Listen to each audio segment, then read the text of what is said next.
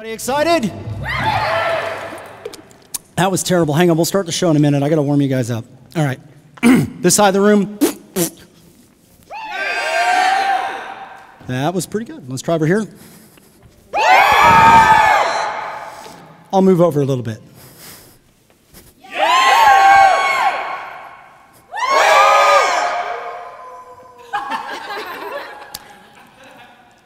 We'll try one more time.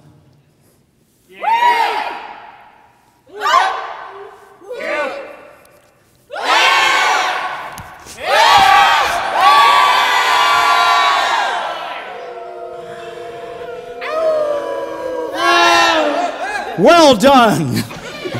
They're tuned now.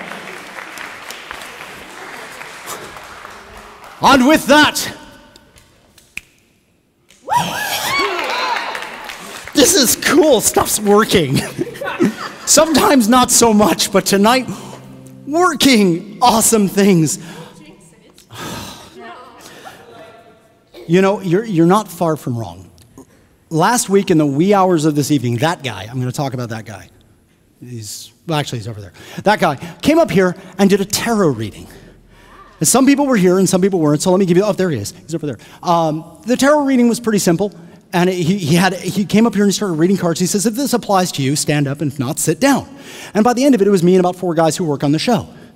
And he said, okay, you 4 guys, come to the stage, and he does the rest of the reading. To summarize this process, in front of a room full of people, he said the following. He said, in the past, you have screwed up.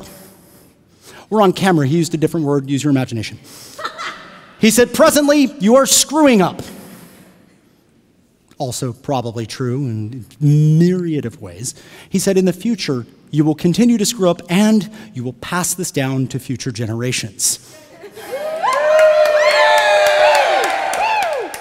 There was no greater message you could possibly hear. It's like, your message is abject failure that goes on for generations.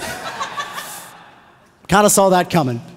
So I thought that was it. It was a fun thing. It doesn't matter if you believe it or don't. It was an interesting message. And so I went on to my week thinking, well, that was a fun interlude. No. If I don't really ruminate on something enough, the universe will come and get me. So let me run down some of the there was business things that were like, I succeeded even though failure happened. Don't worry about that stuff, because that stuff's junk. But like when we were blown past by a really slick sports car that had a license plate that said failure, but it was spelled wrong. That one was just plain cool. And we got to a show, and the show was junk because we had a plan in our heads, and we knew this plan couldn't fail. So we had to throw it away and do something else. And then it worked really well. So we were on to something, and I've been thinking about it a lot. So now, of course, I figured at the end of the week, it's over, it's done. I open a book. I'm reading this book on clown, and I open this book, and the chapter's on failure. All right, fine, I hear you, space whale. So we're going to talk about failure for a minute. It won't be long. It'll be fine. I'm not talking about the kind of failure, and there's this thing we've got where we're made of fail, and this whole disconnected thing where we separate failure from ourselves and call it a learning experience. That's great. I'm glad you're learning from your screw-ups. That's not what I'm talking about. I'm talking about, that moment when you absolutely screw up, and right before anybody notices what your face looks like, before you let anyone see you, because you then grab the mask and go, everything's cool, this is a learning experience. That moment of vulnerability where real stuff happens, that's what I'm talking about. It's hard and it's ugly, and it is where all of the really interesting theater stuff, the interesting performance, the interesting life stuff happens. If you can manage to take a deep breath and delay you're gonna put your armor on. I'm putting it on right now. Yeah, it's all armor. But if I take it off and I can wait 1 minute, 1 breath even, that's where interesting things start. So I took this piece of advice and I started thinking about it, and what does it mean? And I started looking at all these symbols and trying to figure out what it was. It was like, you have screwed up. You're going to screw up. You will not only continue to screw up, but in future generations, you will be teaching them how to screw up. Again, the pride comes out.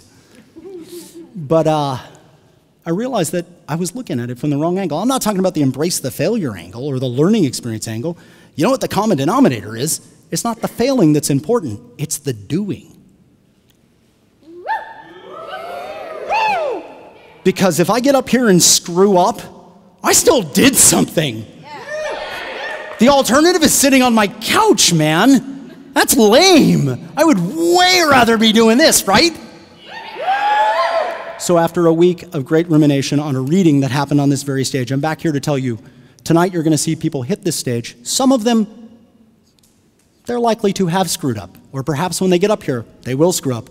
Or odds are, like me, they're going to screw up. What I love is that the people here, we cheer when somebody screws up because we want to support them. But what we're really cheering about is the doing. And I thank you for that, and I welcome you to the open stage.